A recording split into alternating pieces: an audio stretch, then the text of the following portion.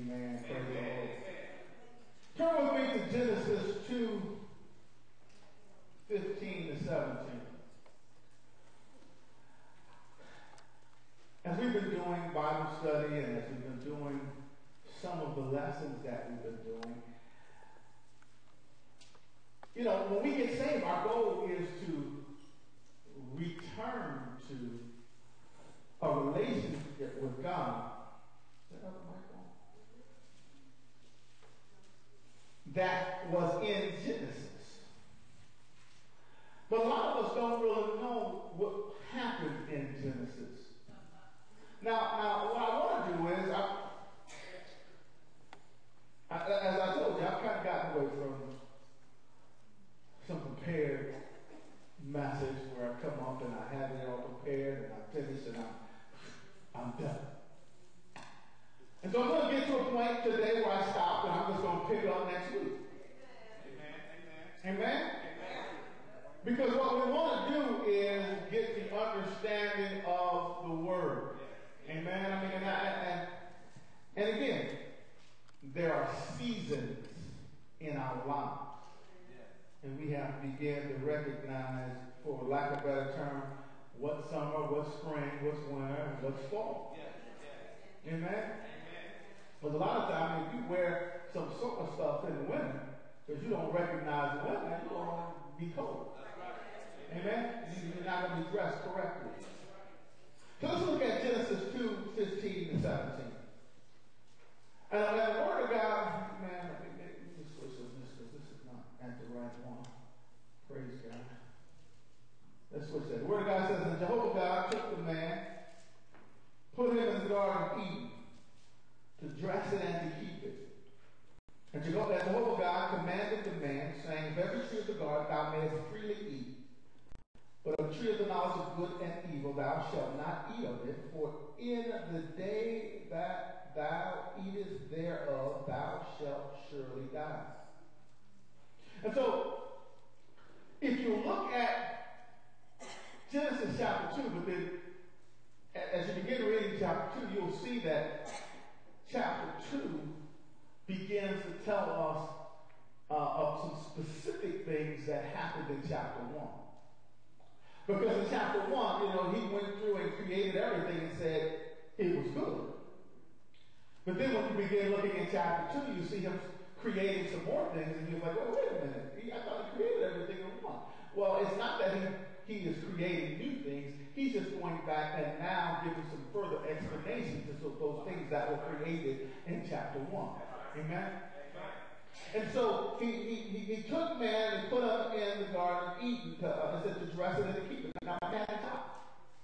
Understand this. God gave man a job. In chapter 1, he gave man dominion. And actually, if you read it, he gave dominion to man and woman. If you read it. But people will take that and say that dominion was just given to man. But if you read it in chapter 1, dominion was given to man and woman. And so God gives man a job. He gives him instruction. And he gives him free reign over everything. He makes him God over the earth. He gives him dominion. But he only gives him one commandment of what he shall not do. Do you know that you know, it started with the one, and then it went to the 10 commandments, and by the time we got out of the Old Testament, it was 613 things you couldn't do. Amen. Then we got in the New Testament, it was just love the Lord God with all your heart, and love thy neighbor as thyself. Amen. Amen. So let's go back to it. And so, as God began looking at man, now he already gave man a job. He began to fellowship with man, and he began to realize the first thing that was not good. He said it was not good that man should be alone. All right.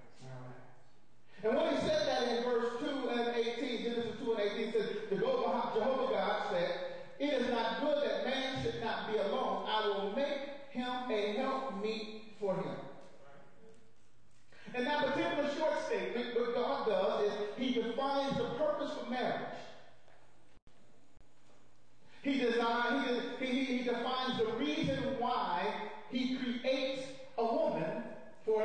marriage, and that is loneliness, companionship. That is the reason he says it's not good that man should be alone. So a lot of times what we've done is men become great providers, but they're not good companions. And you weren't created to be great providers. You were created to be companions. She was created to be a companion for man. A woman was created to be, but she can't be a companion if you refuse to be a companion to her.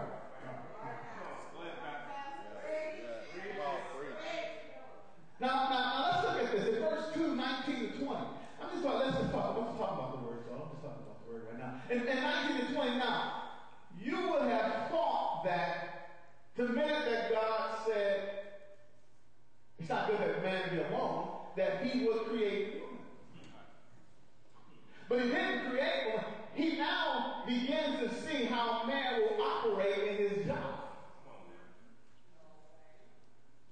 He gave him a job, and then now he begins to see how he will operate in that job before he gives him a woman. He says, and out of the ground the Lord formed every beast of the field. Now we know in chapter 1 he already created everything.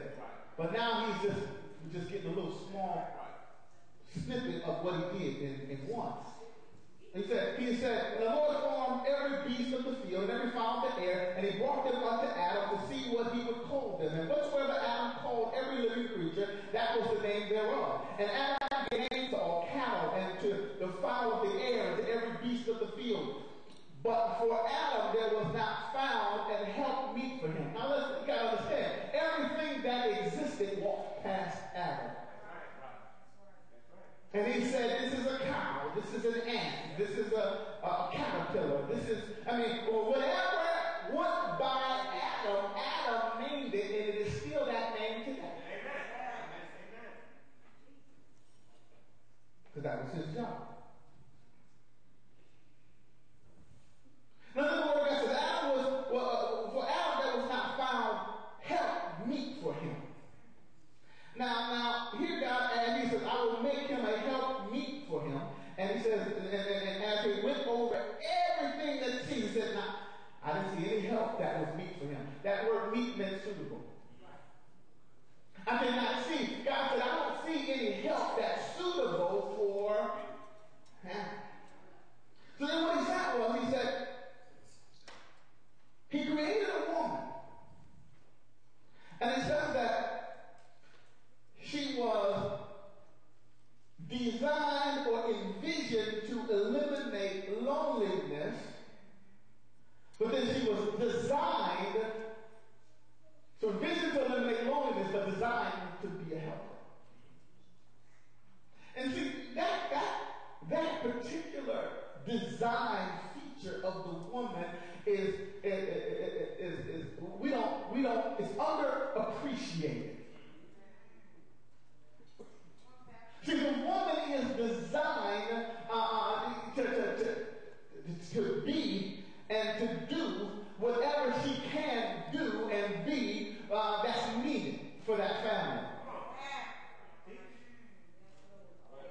See, when we look at the word helper, the world has made us to envision that word helper is some kind of second-class citizen. But see, if you look at the woman, y'all ever remember that commercial? I'm dating myself, but I can bring home the bacon, right off in the pan, and never ever let you forget you a man, right? I can do everything because I'm a woman. Now, as women live, taking advantage of this design feature of the woman. Yes, but understand this. When in a household, when a father gets sick, everything still runs. Except mama's like, oh, daddy ain't nothing but a big baby. I need this, I need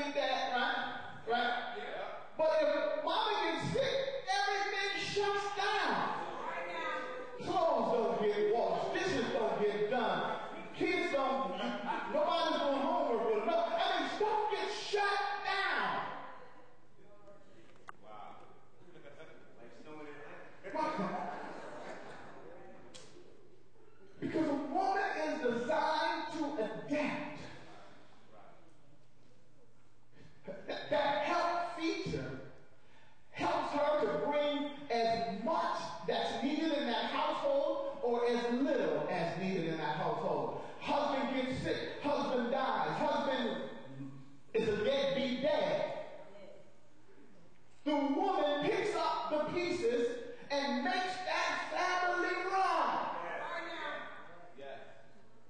Because she was designed that way. Husbands lose their wives and they lose it.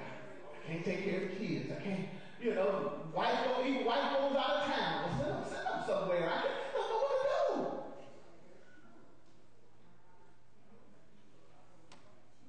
Oh, thank you. I ain't in nobody's house.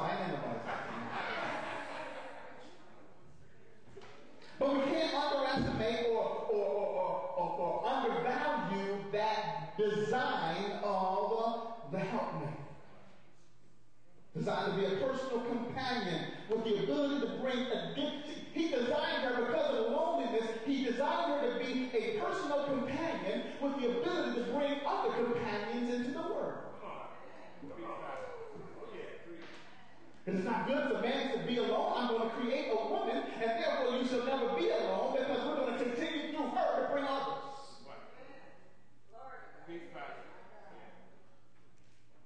All in that design of a woman. Oh, see,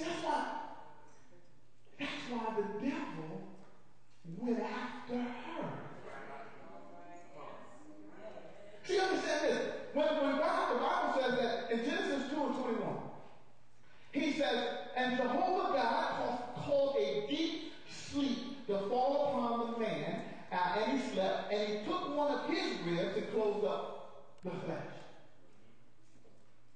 What he did was he deliberately used a part of the man because the man was whole. He deliberately took a part of the man, and he made him now, he's both lonely and incomplete.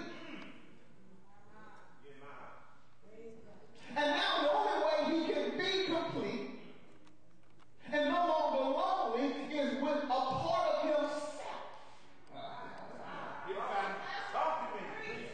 And so now, having created her, a woman is now the most suitable helper on earth for the man. Because God was looking for meat. God was looking for who was suitable, and he couldn't find it, so he created it out of the man.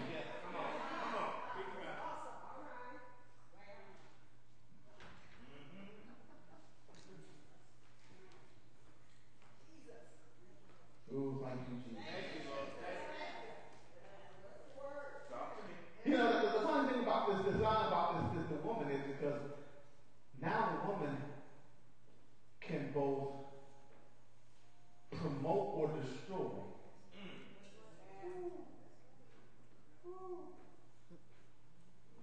Because it's her job to help.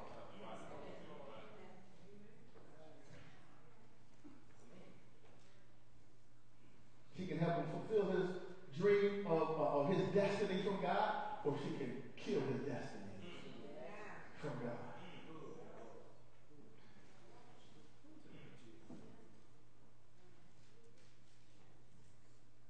Let's look at Genesis 2:22-23. I'll wait. I think I read it last time. What's 2:22? Oh, I read it.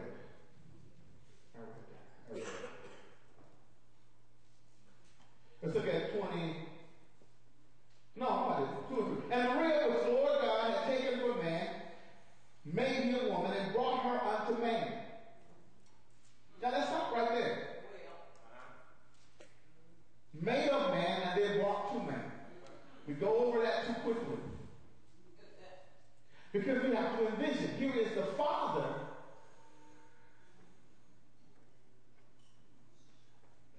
staying right here while the bride is up here. Who gives this woman to be married? I do. God creates her, Father, and then gives her to the man. Who gives this woman to be married? I do. Repeated over and over and over again in marriage ceremonies, right? She's not his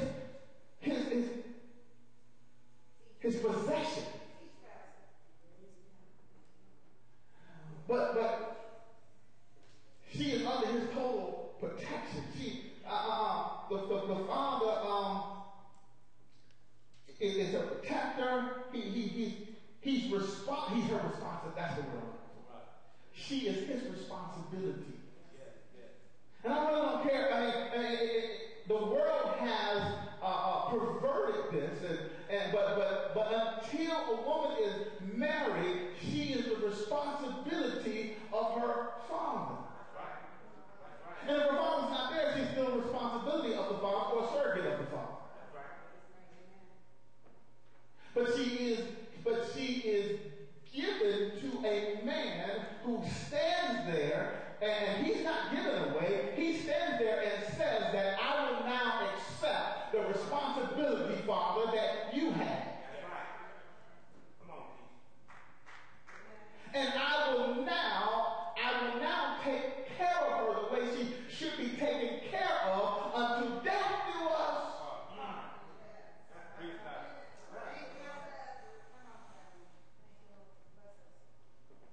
And then in verse 23.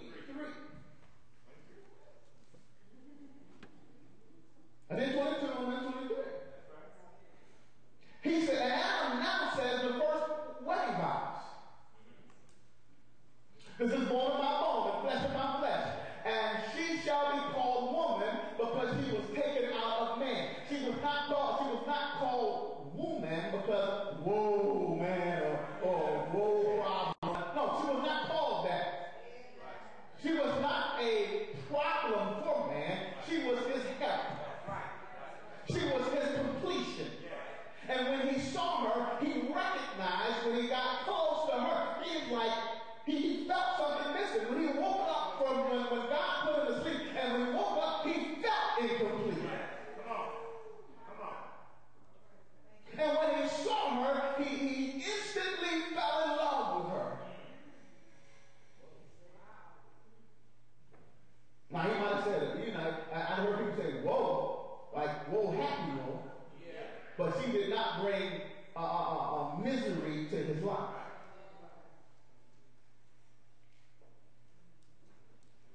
It's voluntary.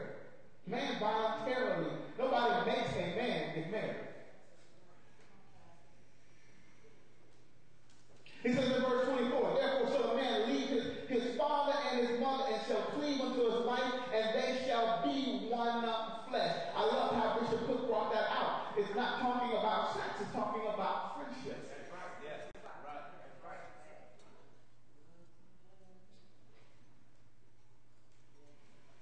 Let's look at chapter 3. Because in chapter 3 is where the marriage relationship begins to deviate from God's plan. In the marriage relationship, we see where, and it's just the relationship that God created in Eve. The relationship that we all want to get back to. It's not just a marriage relationship, it's the Christian relationship. It's the relationship we all want to get back to. What time is it?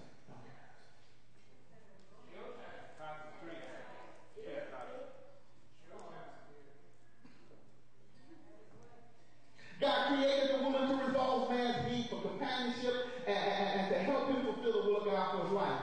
Man has been given an assignment to watch over and take care of the Garden of Eden, to have dominion over this world. As a good caretaker, man informed his wife of what God said. You can do all of this, but you can't touch that. Right?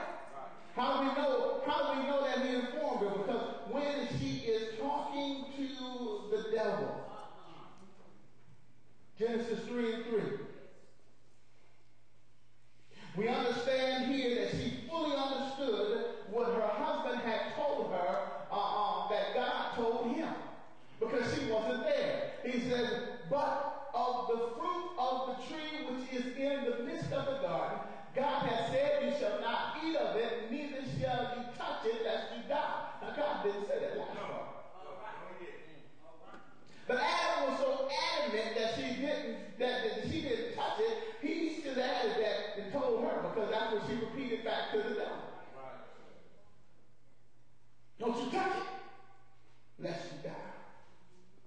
Now, and in verses 3 and 4, it says, Satan, whose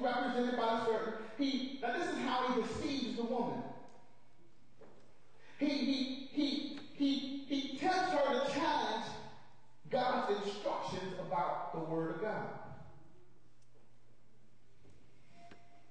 Satan leads the woman to question the validity of her husband's understanding of God's instruction. And he says it in his own way. He says, you shall not surely die. For God does know that the day that you eat thereof, your eyes shall be opened, and you shall be as God, knowing good and evil.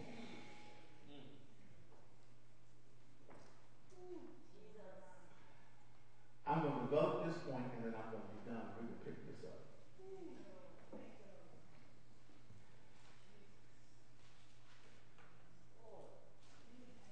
The woman was designed to help her husband. Oh, thank you, Jesus. Come on. Y'all know that, don't you? Look. Turn here. Park there. This parking spot over here. Do it this way.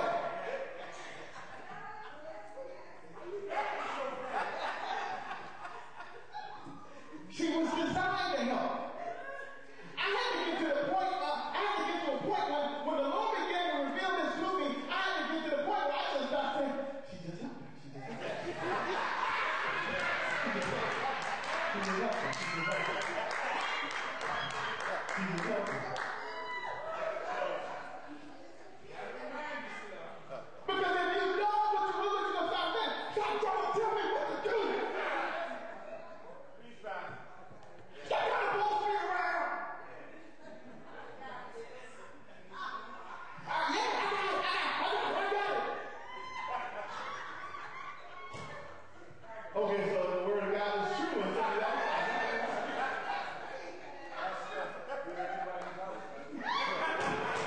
I'm in my own house. I'm in my own house. You gotta understand, she was designed that way. To be a help. Incomplete. I'm alone here without her. So he comes to her and he exploits that desire. And he says that this will make you as God. But wait a minute. He's already God on the earth. He already has dominion over everything except one thing. And so the devil makes her unsatisfied with the job he has. You can be as God. You just God down here.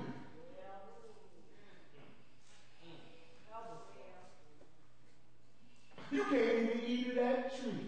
You ain't nothing. I'm just telling you what I mean. He exploits that and he begins to make her want more for him, more than what God gave him. I'm not saying that you shouldn't want more for your husband. And I'm not saying that you shouldn't want him to do better.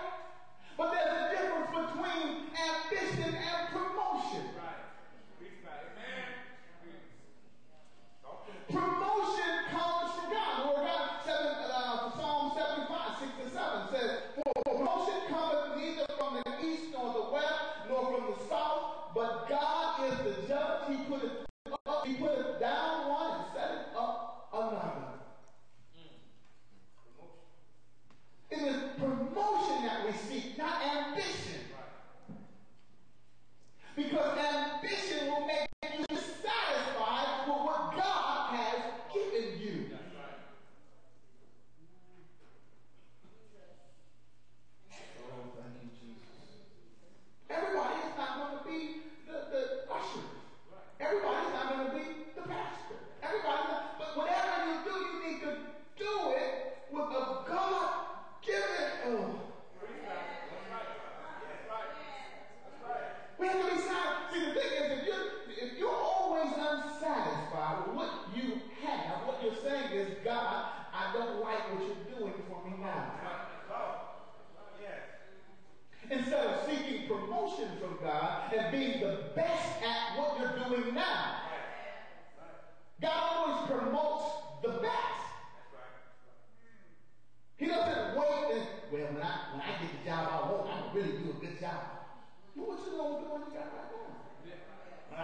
like this one, and I don't really like the boss, and I don't really like how they kick it with me, and I don't really like, so I ain't doing nothing.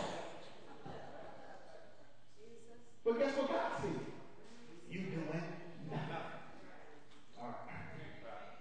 That ain't good. So he took it. What he did was the devil took the woman to disregard her husband's instruction and disobey God in order to improve her husband's position in life. She didn't just do it for any reason. She did it because I just want to help him. I just want to help him. That's the first lesson. When you want to help somebody and it involves disobeying God, it's perverted help. Just do it this way. Nobody knows. Just lie on your application. Just say you graduated. They ain't gonna check. Just say you went to college. They ain't gonna check. Go and get this job. Because we need some more stuff.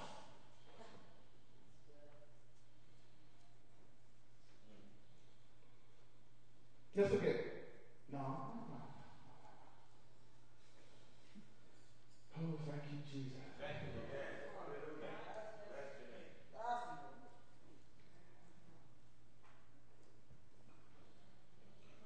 the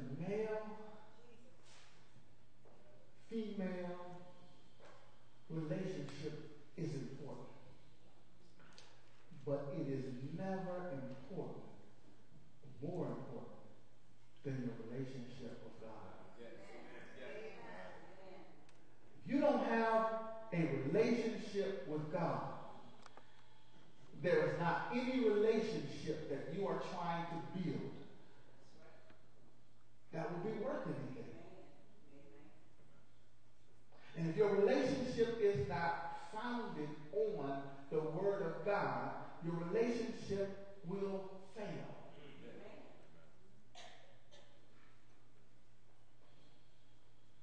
Y'all give me 5 minutes. Give me 5 minutes. Take your time. Genesis 3 and 6. The Word of God says, and when the woman saw that the tree was good for food, and that it was pleasant to the eyes, and a tree to be desired to make one wise, she took of the fruit thereof and did eat. I'm going to stop right there real quick. I'm going to come back. Y'all women don't beat me up yet. I'm going to go back to the next part.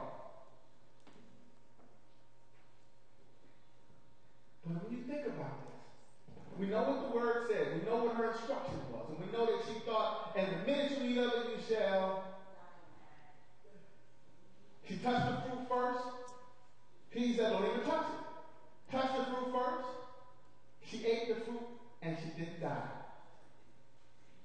It's fair to assume that at this point she proved that to the man that God was wrong. See? I ain't God.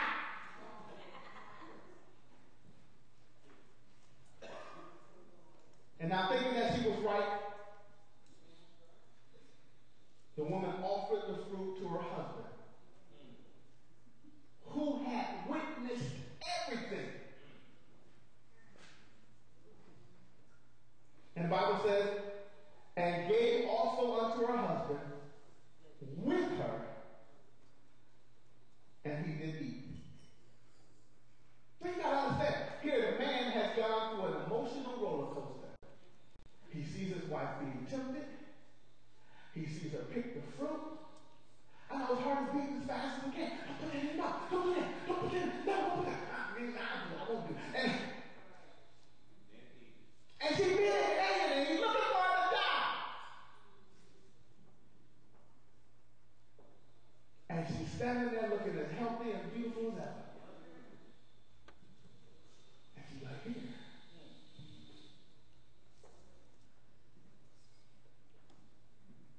He sees his wife begin to doubt God. He sees his wife disobey God. But instead of lovingly correcting her, he begins to doubt God too. Maybe she's right. what God said, but he allows the love that he has for his wife